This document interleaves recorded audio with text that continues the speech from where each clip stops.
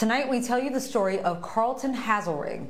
He was a world-class athlete who won 6 different NCAA wrestling titles. Carlton was so good, in fact, that officials had to create a rule named after him to level the playing field for other players. In 1989, he was drafted by the Pittsburgh Steelers, even though he didn't play football in college. Known as Rig by his teammates, Carlton played 5 seasons in the NFL and went to the Pro Bowl in 1992. This is where Carlton's story takes a tragic turn. While playing pro football, he suffered at least 20 concussions. After retiring, he started showing signs of cognitive decline, which led to full-blown dementia. Tragically, Carlton passed away last year at the age of 55.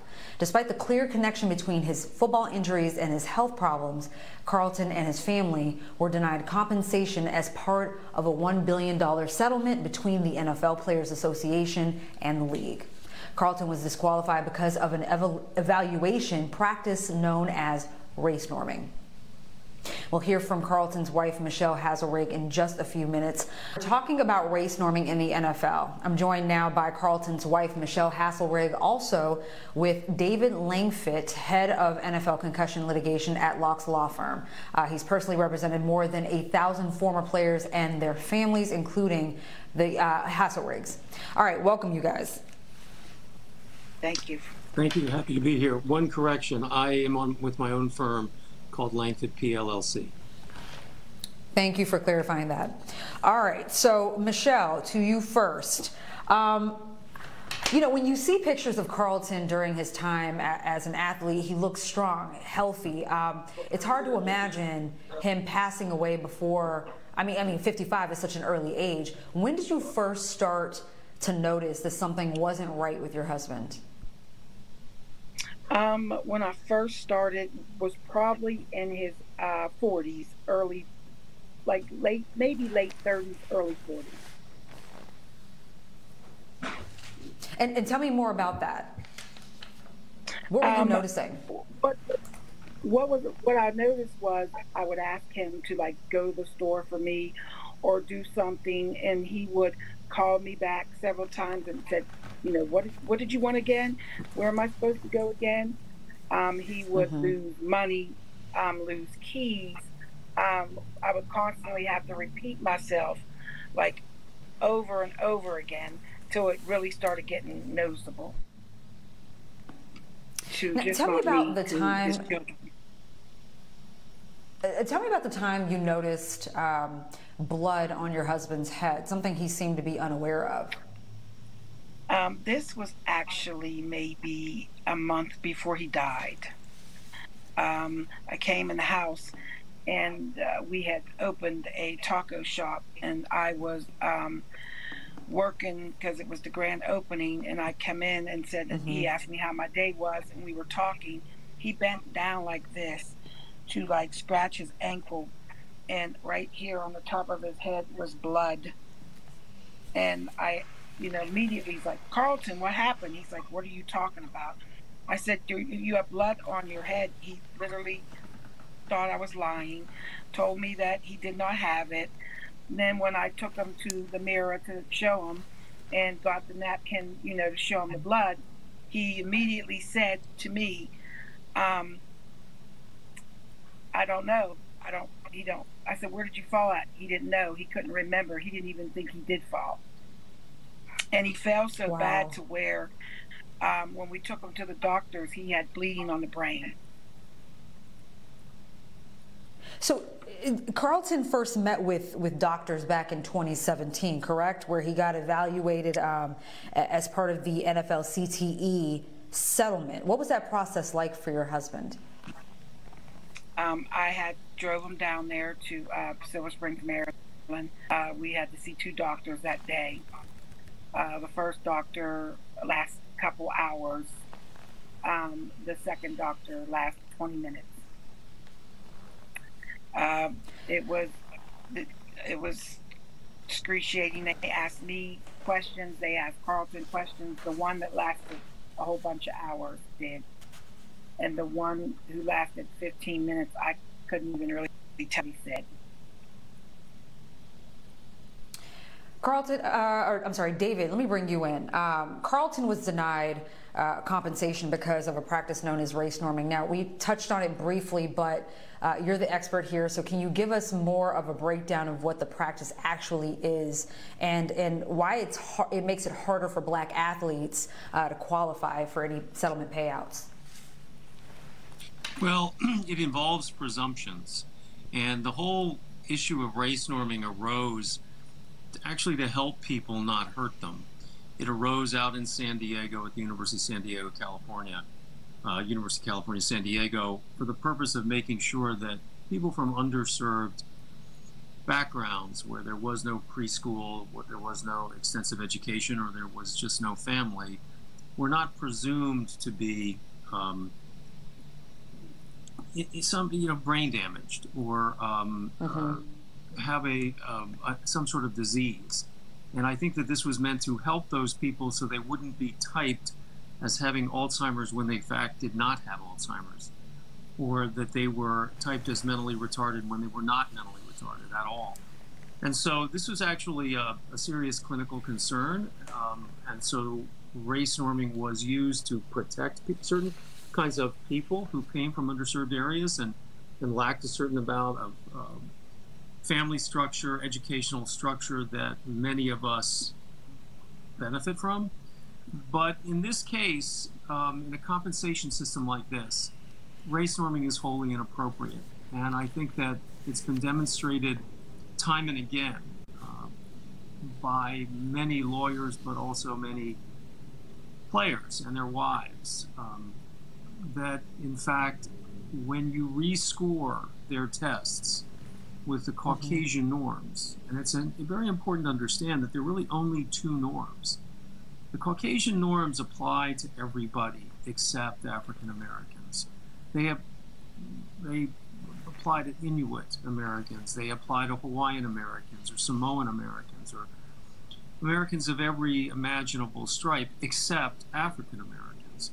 And so by applying these norms that actually tilt the playing field against the African American players, you're disadvantaging them to a great degree. And just to give you two examples, we rescored Carlton's tests, and Carlton's tests created there's a dramatic swing between Carlton's neuropsychological tests done in Silver Spring back in 2017 and the rescoring using Caucasian norms. So much so that arguably he does qualify. He comes very close to qualifying, or he qualifies in certain ways, maybe not to the maximum degree, but he definitely qualifies. And there are other players that I represent who have a similar situation where, just like Carlton, when they got their scores back, they didn't think anything of it because they were told they did not qualify. But when rescored, they clearly did qualify. And using Caucasian norms, which apply to every single NFL player save the African American players, which I've certainly never done a survey, but I would imagine that the African Americans make up a majority, possibly quite a large majority of the retired players. This is, it makes no sense, first of all, because the entire population either graduated from college or spent at least 3 years in college. So there's absolutely no reason to have a different set of scoring that would disadvantage the majority, possibly a super majority of players in this situation. And so while I'm not going to get into the mechanics of the scoring, there's no question it's discriminatory and there's no question it's wrong. So, David, the NFL has said that that cases like Carlton's are few and far between, something that you have disagreed with. How many former and current athletes have been affected by race norming? It's hard to say. I believe that this could be a very large mistake. And just like as we see through the settlement process, the NFL has already paid $870 million in claims, or they owe $870 million. Maybe not all of it is paid yet. But the NFL thought that they were going to pay $675 million in the space of 65 years, and we're now at the year four mark, and they paid $870. So I don't think that the NFL's ability to estimate anything in connection with this problem that NFL retirees face is reliable. And I would not rely on the NFL to say that I wouldn't rely on their minimization of this problem. We don't know yet. But the idea that the vast majority of the NFL retirees are subject to race norming that clearly disadvantage them, it's hard to believe that this is not a substantial problem that needs a substantial solution. And if it wasn't substantial, then there would be no reason to stop the practice. And the NFL did stop the practice for obvious reasons. So they have committed David, to what's stop next? the practice, and I can tell you the judge is angry about it. Wow. What's next for Michelle's case, for this whole thing legally? I think that for Michelle's case, we're very hopeful. We know that the judge ordered mediation. We know that the judge recently issued an order from which I infer she is angry, that there better be some sort of deal coming up on the 15th of October, or she's going to take other steps. We support Judge Brody's urgency in this way. I think that a lot of people like Michelle have waited a long time. She's not alone. Mm-hmm. But I think that the prospects of Michelle's case is very interesting and unique. Carlton died without knowing 3 years after he was tested that he actually had qualified, and therefore simply rescoring the tests may not be enough. And so we are looking, particularly for a man who has died, to have some sort of reasonable compensation for Michelle as his sole heir and the executor of his estate, to see what happens. But we would like to see, and we're very hopeful, that the resolution that is ordered by the judge in this case is something that we can work with. But we don't know what it will be, and we do not know when we will see it. And we're very eager to see it, and we're eager to get justice. Michelle, last question to you. Your husband accomplished so much in his life. He was clearly beloved by his community. I mean, he coached high school football and wrestling and mentored so many young men throughout his life. He was a husband, father. What do you hope that Carlton's legacy will be? I just hope that everybody will remember Carlton as being a very humble, genuine guy. He was the type that didn't really brag about, his accomplishments and escalades and everything that he's done. He's a good guy, and I want everybody else to know that I am going to stick behind my husband and fight for him through this. All right, Michelle Haselrig, David Langfitt, thank you both so much for your time.